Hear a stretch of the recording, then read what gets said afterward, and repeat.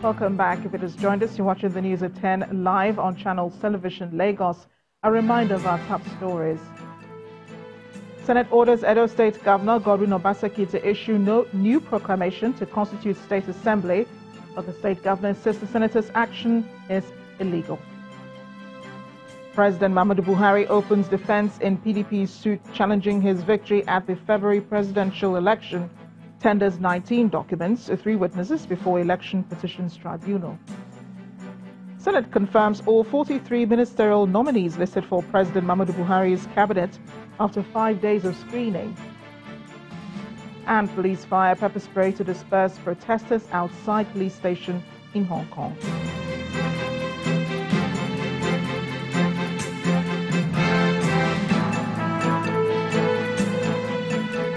For more on our top stories and others, please visit our website, channelstv.com.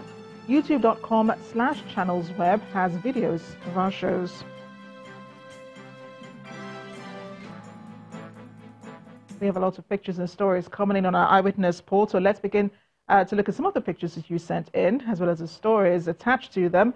First are these pictures showing students of Delta State Polytechnic, Ozoro, on the streets protesting against bad results. Our eyewitness reporter, who says there was mass failure after both OND and HND students sat for their first semester examinations, is pleading with concerned parties to intervene. The next picture is another protest, this time in the Ekpe area of Lagos. According to our eyewitness reporter, residents in the area are not happy about the bad state of roads, which they say is making life difficult for them. They want it fixed immediately. Our eyewitness reporter sent in this picture of an accident in Ibadan, the Oyo State capital, where a cab driver and a motorcycle rider collided. According to him, road users must pay more attention to avoid loss of lives and property. Thank you for sending in these stories, and please keep them coming. Also remember to indicate where those stories are coming from. President Muhammadu Buhari believes the current ethno-religious tension in the country would have been prevented if the acclaimed winner of the June 12 presidential election, Moshood Abiola, had been allowed to rule. He mentioned this today while receiving elders and leaders of thought from Ogun State, led by the state governor, Dapo Abiodun, who paid him a visit at the State House. The president described the late MK Abiola as a bridge builder who used his resources for Nigerians and was accepted by all. Our correspondent, Gloria Omezoke, brings us a recap of the president's activities for the day. President Muhammadu Buhari received elders and leaders of thought from Ogun State, led by Governor Dapo Abiodun. The group commended the president on his recognition of June 12 and his anti-corruption crusade while making a presentation of a local drum called Infusion.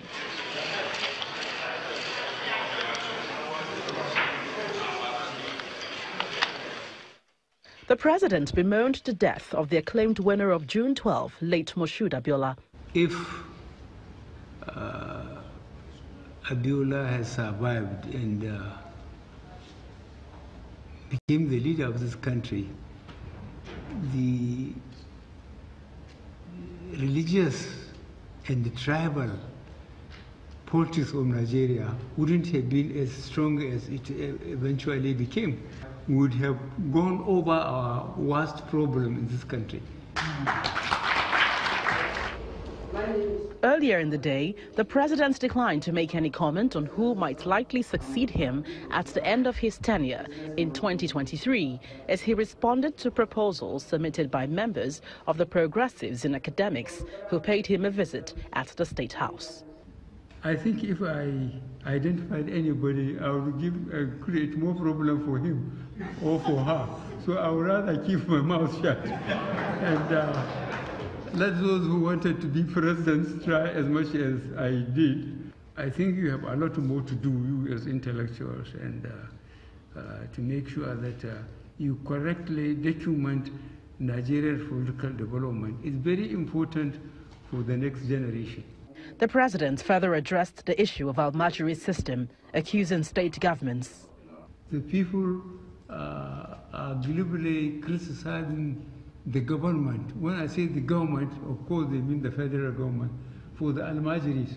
But that is the responsibility of state governments, which means the state governments are not doing their jobs. President Muhammadu Buhari also reminded the academics that 1 trillion naira has been injected so far into the education sector in the last 4 years, as reviving education remains priority for his second tenure. From the presidential villa, Gloria Umezuke, Channels Television News. Back to the lawmakers, the Senate has constituted its standing committees just before embarking on its annual recess. The announcement was made by the President of the Senate after the confirmation of ministers. A total of 69 committees and their leadership were named, some of which include Adiola Olamilekun for Finance, Barau Jubrin for Appropriation, and Dino Melaye for Aviation. Former governors Ibikuli Amosun and Rochester Okorocha are in charge of capital markets and culture and tourism, while former Deputy Senate President Ike Ekweremadu is in charge of the Environment Committee. The federal government today officially declared that the Islamic movement in Nigeria, led by Ibrahim El-Zakzaki, has been proscribed and is classified a terrorist group. The Inspector General of Police, Muhammad Adamu, made the declaration at his monthly conference with senior police officers at the force headquarters in Abuja, which is aimed at evaluating the internal security profile of the country. The police chief says by this proclamation, all protests by the IMN are banned, and any person engaged in any manner that could advance the activities of the group shall be treated as a terrorist and an enemy of state.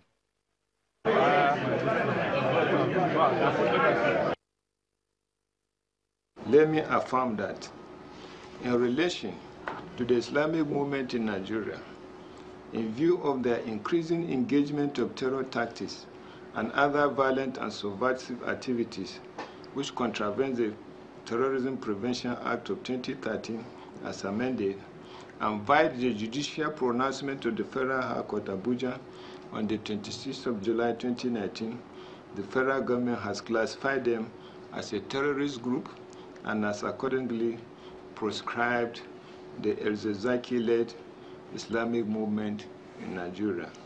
In consequence, henceforth, any person engaged or associating in any manner that could advance the activities of the proscribed Islamic movement in Nigeria shall be treated as a terrorist, enemy of state, and a subversive element, and shall be brought to justice within the context of the Terrorism Act. The impact of this is that all forms of procession or protest by Islamic movement in Nigeria is now illegal and thus banned.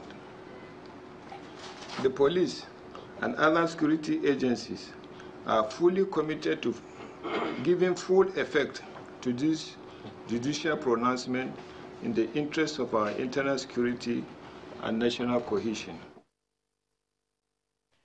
The parents of late Precious Owolabi, a youth corps member with Channels Television, who was killed during the violent clash between the Islamic movement in Nigeria and the police, are asking the federal government to give their son a national honor and apprehend his killers. They made this appeal during the visit of the chairman of Channels Media Group, Mr. John Momo, and other management staff of the organization to their home in Zaria, Kaduna State.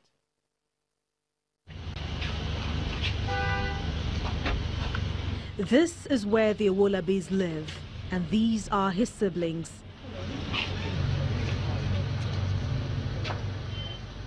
The chairman of Channels Media Group, Mr. John Momo, leads a delegation to the Owolabis to commiserate with them over the loss of their son. Late Precious Owolabi observed his compulsory national youth service with Channels Television. That was before he was shot dead during a clash between the Islamic movement in Nigeria and the Nigeria police. Nobody wants to lose a loved one, but you know, sometimes God has greater things. He only knows why this has happened, and he's going to solve it for us. Yes, amen. Thank you. But we'll continue to seek him, we'll continue to pray, you know. by His grace we shall overcome. The head of the family appreciates this visit and much more the kindness shown his son while he was at Channels Television. We want to appreciate you, the management of Channel Television, and the executive director, your chairman. I want to say a big thank you for the visit and all the care while my son was with you. Thank you.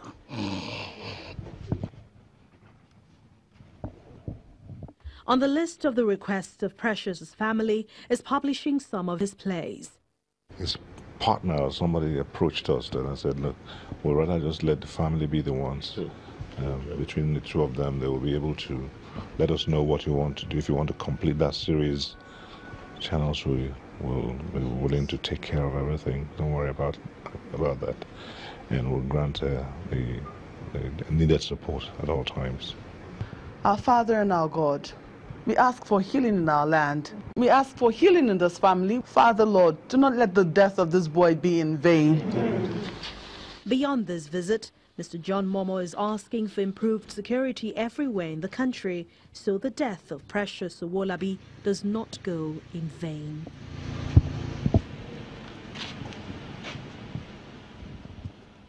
And our thoughts and prayers continue to be with the family of the late Precious Owolabi. In the meantime, wives of governors of all 36 states have thrown their weight behind the First Lady, Aisha Buhari, on the need to urgently take proactive steps which will decrease the level of violence against young women and children.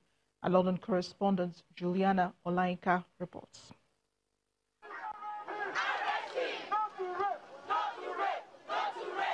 A recent study commissioned by the United Nations Population Fund Nigeria found that over a quarter of women aged between 25 to 39 have experienced physical violence.